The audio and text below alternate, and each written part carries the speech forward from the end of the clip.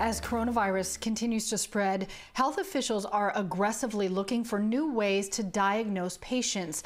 That includes a new test which looks at a person's blood to see if there are any antibodies in that blood to the virus.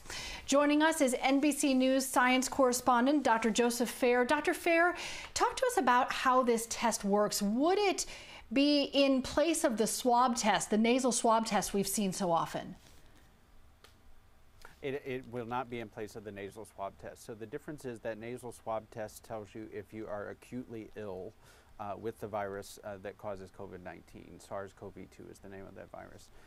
What this new antibody test does is it tells you if you had COVID-19 and if you've recovered from it. And so it'll break it down into two types of antibodies, the kind that you first get when you just, are very recently recovering from an infection, and then the protective type of antibodies, which we call IgG antibodies, that develop anywhere from 4 to 6 weeks after you've recovered from a viral disease.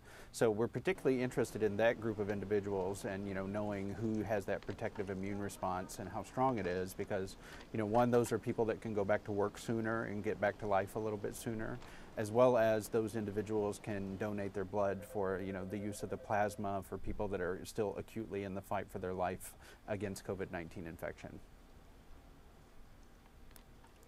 Yeah, that's such a good point. I read somebody who was writing about getting through to the other side, and they said this was the bright spot, knowing that they had antibodies that they could then give to somebody else to try to help them not go through it in the same way that they did.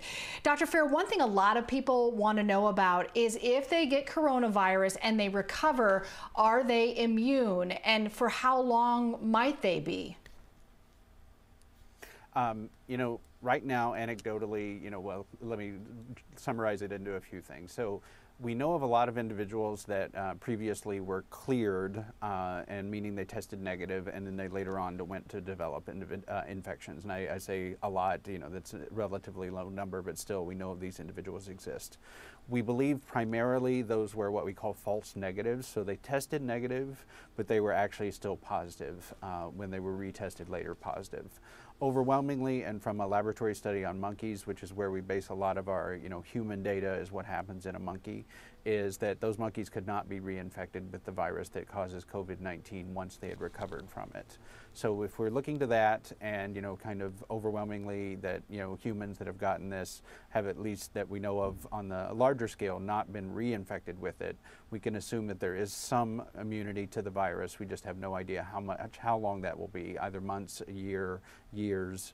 We'll have no idea until we're actually studying intensely the individuals that have had the disease, which is again why that antibody test is so important, because you'll be producing antibodies for this, All right, Dr. Fair, thanks so much for the time and for the insight. I know a lot of people have more questions, so I know there'll be a lot more coming up tonight on NBC Nightly News with Lester Holt here at 6:30. Appreciate the time. Thank you.